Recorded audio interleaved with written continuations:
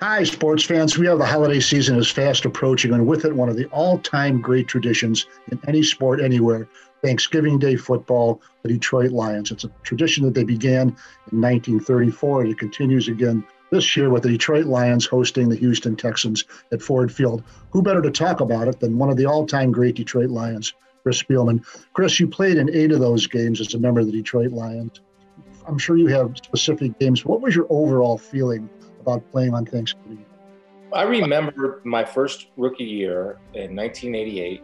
I thought it was the coolest thing ever because, like a lot of other kids in the Midwest and a lot of NFL fans or kids that follow the NFL, your Thanksgiving holiday was built around watching the Detroit Lions play whoever they were going to play in the Silverdome. And so you go back to I go back to Gary Danielson and Billy Sims, of course, and watching Al Bubba Baker and Doug English.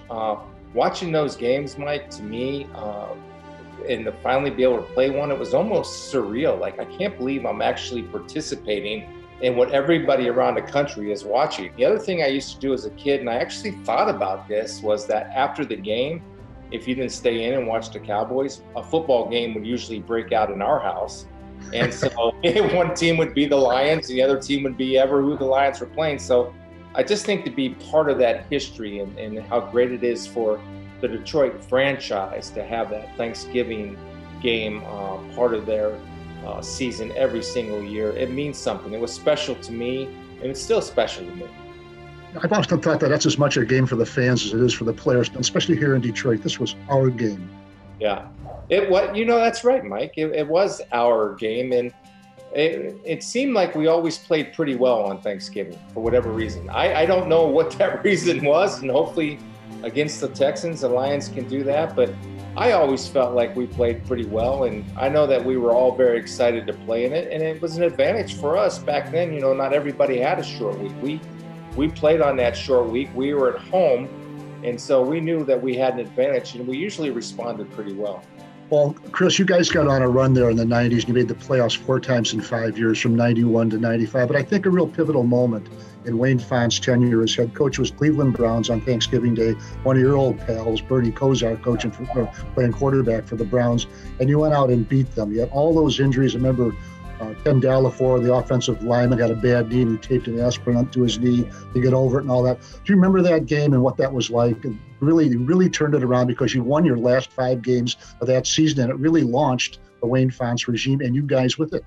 Yeah, well, I think back then, in 1989, it was Cleveland coming into the Silverdome, and being a Northeast Ohio kid, I was excited playing against the Cleveland Browns and Bernie Kosar, right? Bernie was a state hero here in the state of Ohio because he was the quarterback of the Cleveland Browns, and especially for me because Bernie and I are from Northeast Ohio.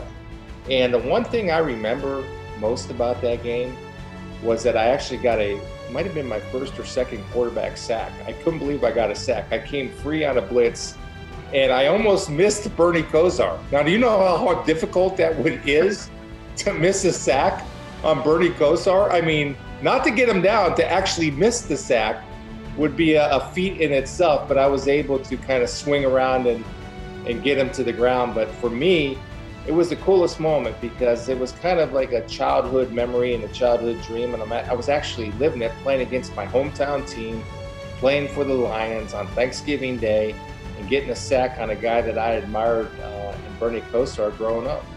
And then in 1995, I remember you started 3-6, and the owner, the late William Clay Ford, said after that loss in Atlanta that if he didn't make the playoffs, he was going to fire Wayne Fonts. Yeah. I think you guys like playing for Wayne because you won your last 7 games, including an epic battle with the Minnesota Vikings on Thanksgiving Day. I think the final was 45-41, but it was just an electrifying atmosphere. Do you remember all of that? Yeah, I remember. How did you hold them to 41? Yeah, well, our defense at times where we were really, really good, and our defense was really, really bad at times, but we seemed to hold them to enough to win the game, whatever that would be, whether it's hold them to 17 or hold them to 41.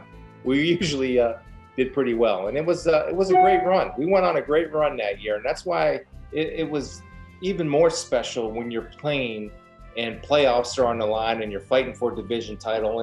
And fortunately for us, we were in that position quite a bit. You know, we talk about fan engagement, and with fantasy and all that, fans actually think they own part of the team, and they're pretty outspoken and pretty passionate about it. And now we have legalized gambling coming to the state of Michigan with online and mobile gambling.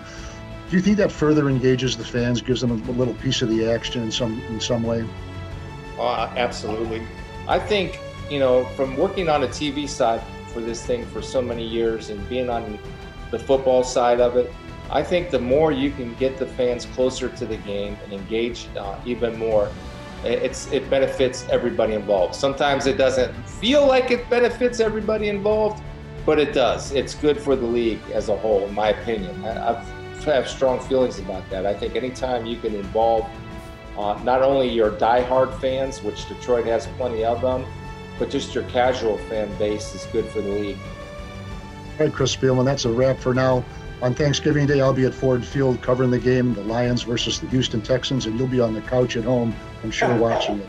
Don't overeat. You got it, brother.